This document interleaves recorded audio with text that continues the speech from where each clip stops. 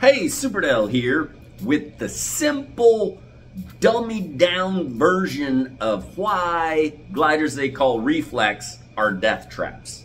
And this is the for dummies version to try and make it so simple that even if you know zero about the sport or paragliding, anything, all you have to do is have an IQ of 80 today, okay? So today, everyone with an IQ above 80 will realize while hoax death traps are in fact death traps.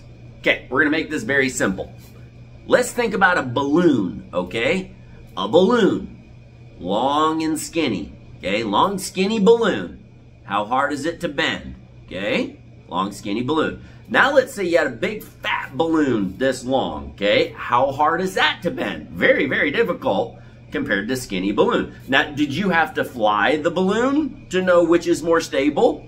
Did you actually have to measure the balloon to know which is more stable? Or can you use even an 80 IQ to determine that the long and skinny balloon is not gonna be as rigid and stable as the bigger fat? Okay, let's say you want to drive your truck across the bridge. Do you want the bridge to have little skinny pipes holding it up? Or do you want big fat pipes holding up the bridge? Just think for a second. Do you have to test the bridge? Do you have to understand geometry and have a PhD in bridges to understand by taking one look, a bridge held up by pipes this big versus a bridge held up by pipes this big? Let's say you're gonna drive across that bridge and you drive up and you look at the bridge and the bridge has pipes this big. This has actually happened to me in Thailand, driving on a motorcycle. And the motorcycle's, shoot, 450, 475 pounds. And I come to a bridge. And the bridge is held up with little pipes. Now, do I have to drive the bike across the bridge to know that the bridge is not going to support that weight? Or can I use even something above an IQ of 80 to realize that pipes this big around are going to hold more weight than pipes this big around? Okay, that makes perfect sense, right? You're following me, all right? Okay, now let's take a look at the simple facts of a hoax flex death trap, like the ozone free ride. Okay, ozone free ride, okay, follow along, has a 5.5 to 1 aspect ratio. Okay, what's aspect ratio? That's the span versus the chord, okay? So it's gonna be 5.5 times wider than it is deep. Let's use normal, like for dummy terms, okay? So our pipe is 500, but that's standard. When you put it in hoax flex death mode, that doubles because you're unloading the back half of the glider. So we gotta chop that half off. Okay, so 11 to 1 aspect ratio. So now we have our pipe that's really long and skinny because it's 11 times farther this way than it is this way around. Got it? 11 times this way versus this way. Okay, the Dominator has a 4.47 to 1 aspect ratio. So it's the big pipe that's this wide, okay? Which is stronger, which is more stable? Think about it, okay? Do you have to test this one? Oh, you don't know anything, you haven't flown it. Dude, you can have an IQ above 80 to realize an 11 to 1 aspect ratio ain't gonna work. Okay, you don't have to have a PhD in bridge building and engineering to know that the little pipe this big ain't gonna support the semi-tractor trailer. Are you following along, or am I speaking too fast for you? Okay, so let's follow along again. Okay, think about it. You got a balloon, 11 to 1 aspect ratio, okay? So it's the long, skinny balloon. How hard is it to bend and wad up? And if it pops and deflates, woo, you got this big, long, skinny thing, where at least the bigger one is more likely to stay stable. Does that make sense? I mean, seriously, do you need to know anything about gliders other than the size? Now, let's talk about the profile, the actual, the depth or thickness. The thickness, we'll call it. Just keep it nice and simple. The thickness of the wing. Okay. In an 8-meter span, so an 8-meter wide free ride, they have 56 cell openings. Very small cell openings, okay? Dominator, in an 8-meter wide span, has only 42 cell openings. Much bigger, huge, wide, okay? Very, very thick glider, okay? Big, thick, safe, stable. Now think about it. You got a pipe this big around versus a pipe this big around. Okay, which one do you want to drive your truck across? All right, if you're driving in Thailand on your 500-pound motorcycle and you come to a bridge held up with pipes this big around, are you going to drive across the bridge just to pretend that, oh, I have experience because I've done it? Are you going to die? Well, if you do, you're the guy that has less than the 80 IQ because you're stupider than a stump. You're dumber than the bridge, okay? You should know that something this big around, whoop, is not going to be as strong as something this big around.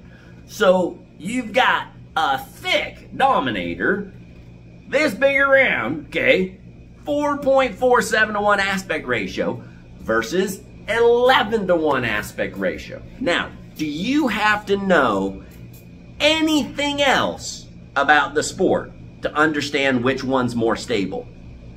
Now, let's take all the people with above an IQ of 80.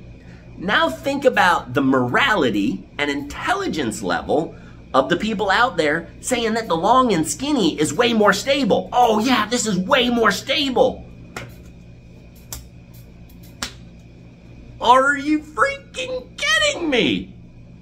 Okay, these people, A, have an IQ below 80, or B, they're freaking evil because they know reality and truth and they do have IQs above 80. They're just so freaking evil, they don't give a crap if you freaking die after they get your money. So hopefully we have dummied this down to make this simple, okay? Because they're gonna try and throw in all these fancy terms and the Bernoulli principle and, oh, we got this reflex profile and blah, blah, blah. Okay, let's say we have a pipe this big versus a pipe this big and we blow on it.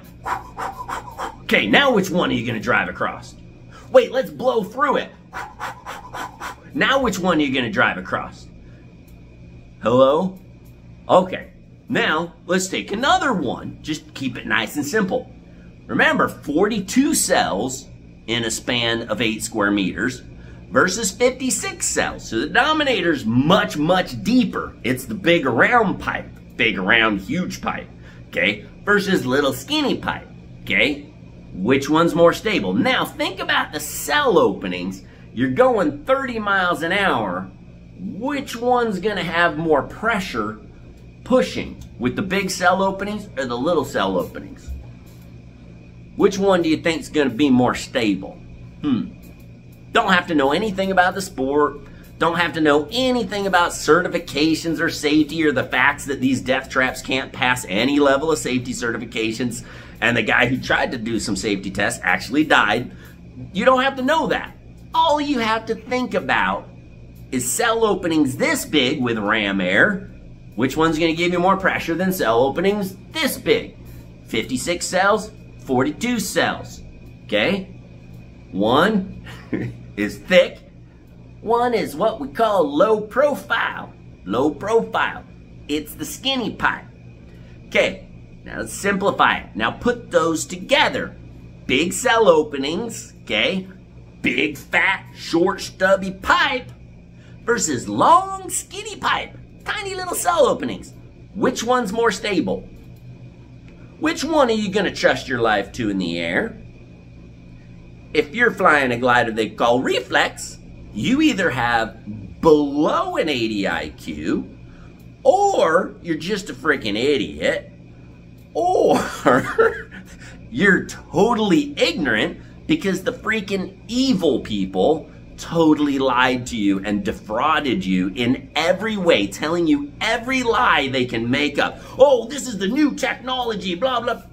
Okay, let's say you have a pipe from the 1960s that's this big around, and you have the same metal pipe this big around from the year 2023. It's new technology, even though it's made of the same material. Which one would you want to drive your truck across? The new technology that's, yeah, long and skinny, because that's better, right? It's new technology, huh? Yeah, that's more stable. Oh, yeah, we don't need pipes this big, man. New technology, this big around. Oh, they're made with the same material? Oh, we have less pressure because the cell openings are smaller because it's low profile? Oh, yeah. But it's new technology. It's more stable, dude. New technology. It's technologically advanced with the same material. It's a piece of cloth and string held open by air. So which do you think is more stable? Because this one is blown, ooh, well, we got the reflex, because we like do this and we do that and we just unload the back half of the glider. Who needs the back half anyway? Because we don't need a pipe this big around to create stability. We got stability off this little pipe, and this is so much more stable to drive your truck across. See, you really don't have to be a rocket scientist to understand why reflex, all of them are death traps, and there is no reflex. But that's a whole nother story. Okay, reflex is when the trailing edge actually stabilizes the leading edge. Well, that's another one. Yeah, we can talk about that, okay? Let's say, here we go. Here's our little reflex profile. Yeah, bingo, bingo, bango, boing. Little paper airplane, okay? We got an aileron back here pressing up. So if the glider tries to dive, it's automatically being pulled up, right? Boop, like a hang glider. They have little metal battens that curve up in the back, very specifically, so if you get in a dive, it'll automatically pull out. That's reflex. It's got metal battens in a hang glider. Every hang glider has them, because lots of people died before they had that. Because if it got in a dive, there's nothing to make it recover, and so it would just stay in the dive and you'd die. But now all hang gliders have little metal battens that curl up in the back, so if you get in a dive, the airspeed, poof, pushes down in the back, raises the front, and it automatically pulls out of the dive. That's reflex. So with paraglider, you can just push on the string, and the string pushes up on the... Oh yeah, you can't push a string, huh?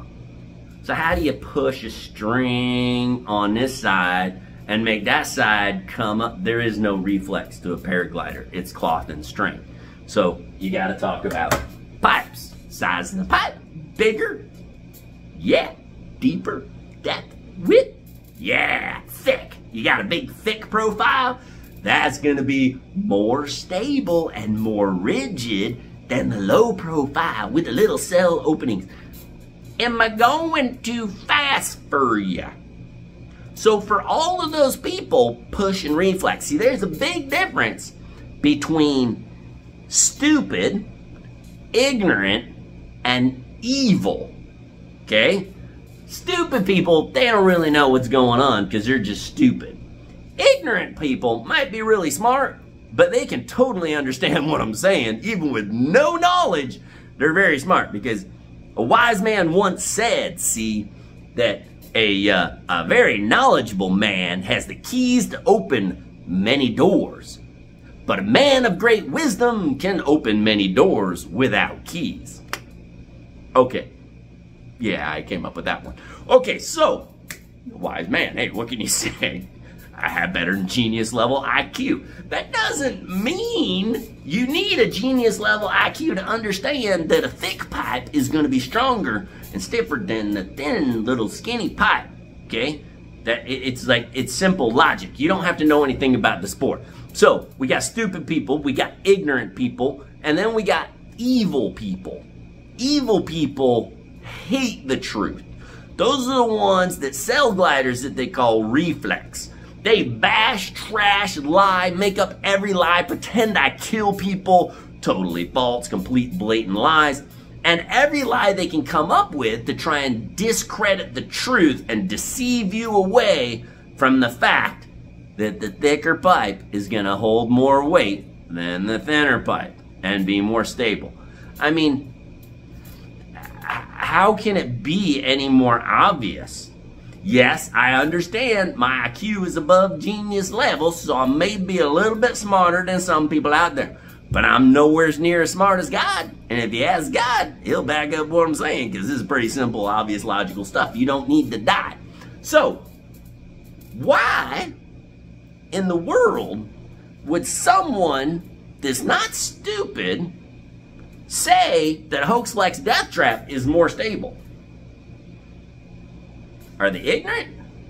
Or are they freaking evil and don't care what the truth is or hate the truth?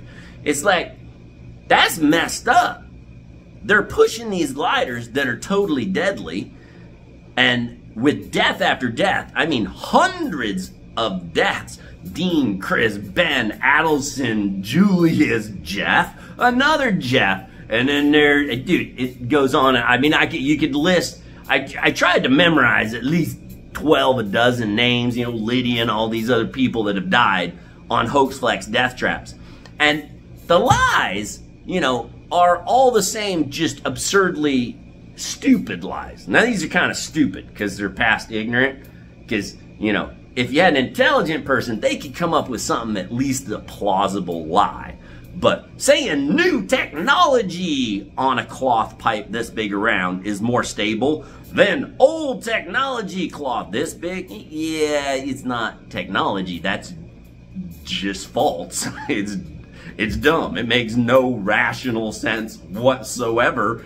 Like cell openings, you got these little holes, you know, versus big holes that are going to allow, yeah, max ram air, because it's a ram air canopy. The pressure is made by ram air, the air ramming into the canopy. So the big cell opening going to create, yeah, more pressure inside. Yeah, it makes it pretty simple. Okay, anyway, you got these people pushing these death traps. People dying over and over. I just posted a video of a guy dying. You can see clear as can be what happens when you got a long skinny pipe that's held open by air and it depressurizes. And it winds up and the glider just falls right to the ground to his death. Boom, dead.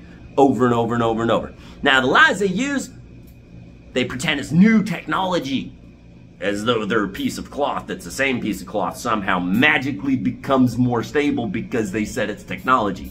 Lie. Then they use things and say, there's so many lies. Oh my goodness. The lies are like endless. Look at the comments on some of the videos and how much trash they talk.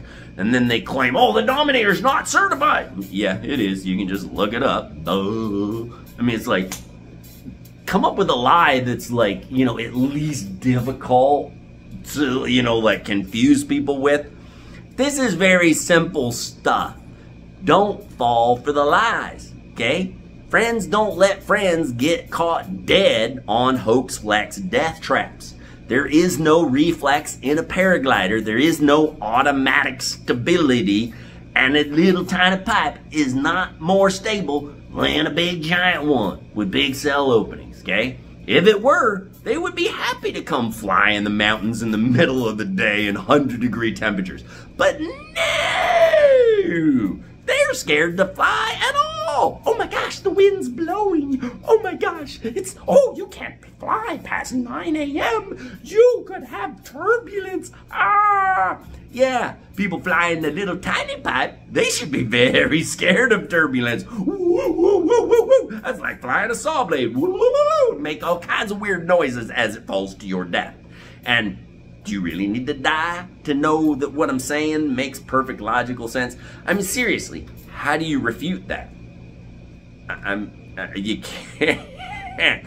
I mean, it's so obvious and simple and logical. You don't have to know anything about paragliding to understand aspect ratio, 11:1 aspect ratio, deadly, cell openings, how big are the cell opening, stability, size, yes, how fat is your glider, how thick, What's the span? I mean, you do the math of how big this bridge is, and you can tell whether you want to drive over it with a truck, or if you would be scared to death to, you know, have a bird fart on it because it could knock you out of the sky. Now look at the people dying. Look at the last guy dying.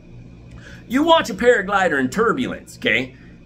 Like when I set the world distance record at 280 miles, it was freaking butt wild. I'm like, whoop, bam, my glider's over there. Wham, glider's behind me. Woo, glider's in front of me. I can literally see the ground looking over the back of my glider. Whoop, bam, and whoop, whoop, wham, glider's all over. That's what turbulence looks like, okay? If you go fly and just nuking crazy active over 100-degree temperatures flying through the desert in the middle of the day, you're gonna have some active thermics. I didn't take a single collapse. Okay, there's a big difference. If I flew a Hoaxflex death trap glider, I would be dead. It'd be that simple. So real pilots can fly in real conditions. That's why 100% of paraglider pilots fly real gliders and 0 of them fly Hoaxflex death traps. So do I have to fly a flare moustache to know that a little skinny pipe is not stable like a big thick pipe? No, I don't. All I have to do is impart a little bit of logic and reasoning and go, hey, if you have an IQ above 80, you probably don't want to fly that glider at all, because it would be like trying to drive your truck across the bridge held up by one 2x4. Now, would you drive your truck across a railroad tie or a 2x4? Let's say you want to load your truck up onto a bench. Are you going to use a 2x4? Do you think a 2x4 sideways, flatways, so it's only this wide, that thick? Yeah, it's that thick. Are you going to drive a truck over that 2x4? Or do you want to use a freaking railroad tie? Yeah, the railroad tie. Now, have you ever tried it? Oh, you don't know a railroad tie will support a load of a truck. Do you have to actually try? No. You just have to have an IQ above 80 and go, yeah, there's no question, I would totally risk my truck to drive over a railroad tie. I think those railroad ties, in fact, loaded properly, could probably support the weight of a train. Yeah, see, you don't actually have to go die to know that the little skinny pipe ain't gonna work. Dude, it ain't gonna work, okay? I watched 200 people die. I don't have to die to say it ain't gonna work. I'm gonna take the 200 dead people for it. Okay, I'm a little bit stupid because I almost died 4 times testing those death traps, and it almost killed me 4 times. So I have almost died 4 different times just trying to test those pieces of crap. They're so deadly, I was just completely shocked anyone would actually sell that and put it on the market, let alone push them to ignorant newbies and tell them that it's actually more stable. Dude, the little skinny pipe's more stable. It's new technology filled with cloth and string and air. Okay. Are we done here? Are we done with the Hoaxflex debate? This is really insane. Why does a pilot of my skill level have to come and explain why the little pipe isn't going to support the weight of the big pipe? Why? Why shouldn't I should be spending my time explaining the differences between this good certified beginner class glider and this good certified class beginner glider that's safe. It should be like safe glider versus safe glider wars. Hey, let's compare, and then we'll compare actual characteristics. See, the cool thing is glider characteristics are totally measurable. There's no opinion. People tell me all day, I don't know who to believe. This guy says this and this guy. Dude, glider characteristics are measurable. Just look for the facts. Look for the evidence. It's this. You compare side by side. Like the Dominator, I put side by side with one of the Hoaxflex death traps. 29 square meter dewdeck versus a 16 square meter Dominator. And the 29 square meter dewdeck sank away higher sink rate than the 16 square meter Dominator. Dominator is very efficient. But glider characteristics like that are easily measurable.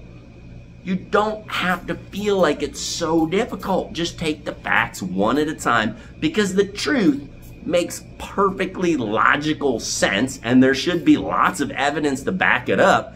And someone lying should be really easy to catch, because you can go, bull crap, and here's a video that proves why.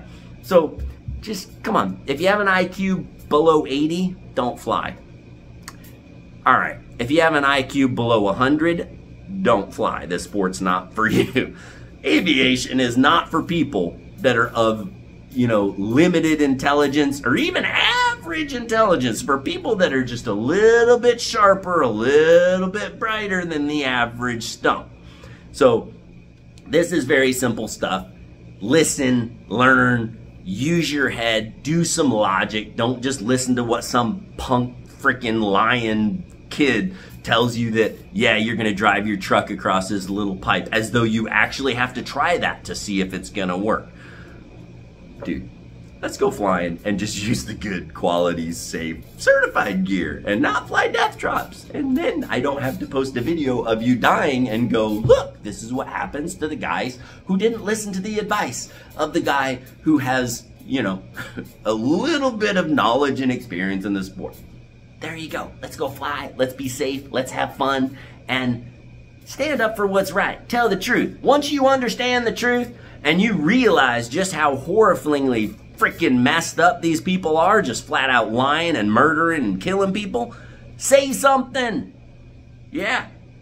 Say something. Speak up. Tell the truth. Because the guy with real honor is not the guy that wants to just get along with everybody and not ruffle any feathers. The true guy with character is the guy that stands up for what's truth and doesn't give a crap if the entire world is wrong. If the truth is the truth, they're going to just stand up for the truth. And these lying trash talkers, they will all get together and tell every lie, and they'll bash trash and make up all this trash. But it's still trash. The little skinny pipe just isn't going to support weight like the big fat pipe. It's that simple.